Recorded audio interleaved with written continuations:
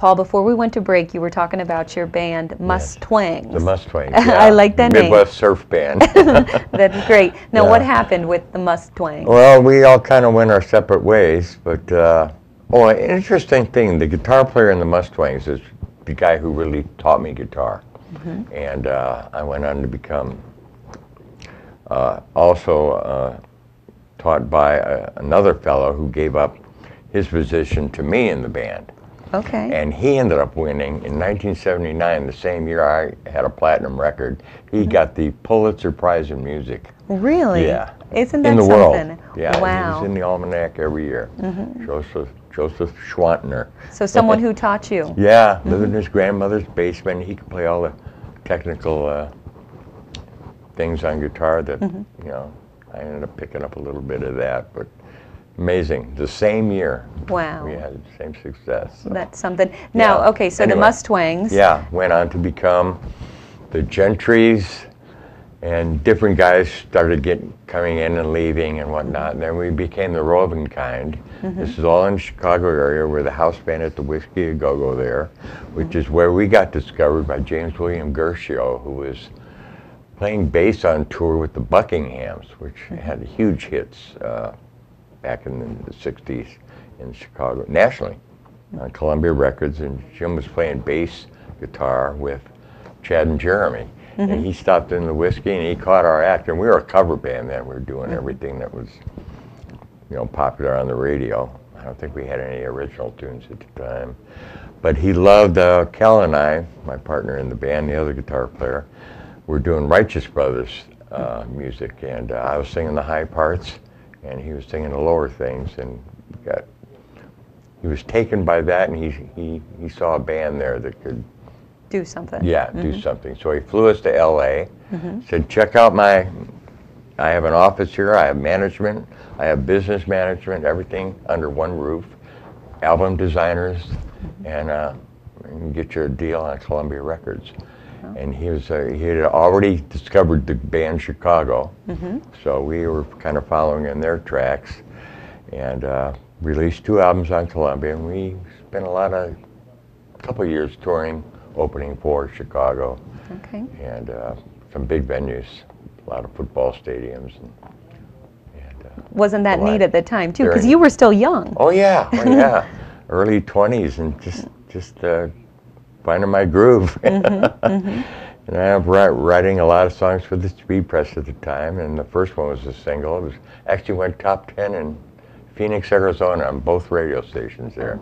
Crux and Criz, I remember. And we ended up going into Phoenix on New Year's Eve, and we played with Blood, Sweat, and Tears, The Doors, Chicago, and Illinois Speed Press all in one show. Wow. Those are the good old days. Did you have a lot of nerves then? When you were up on stage, weren't you nervous with all these things? No, not too bad. No, we've been in front of a lot of people before we play that show. So, but yeah, I do get butterflies the size of elephants sometimes.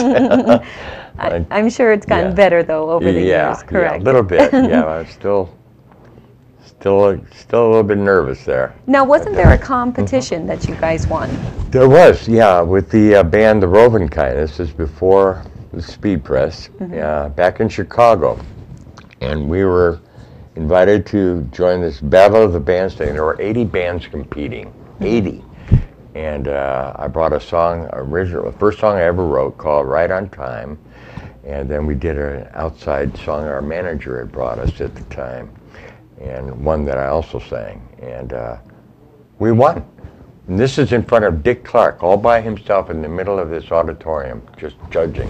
Wow. And God bless him. He flew us to California. We were on his show out there called Where the Action Is, and got to do the song, lip-synced it on TV back there. And I think we ended up staying about 6 weeks. Okay, fell in love with Did a little tour, California a little and then bit. Eventually we moved there in '67. And, now, would you say that this was kind of the peak of your musical career, Paul? Before Poco, yeah.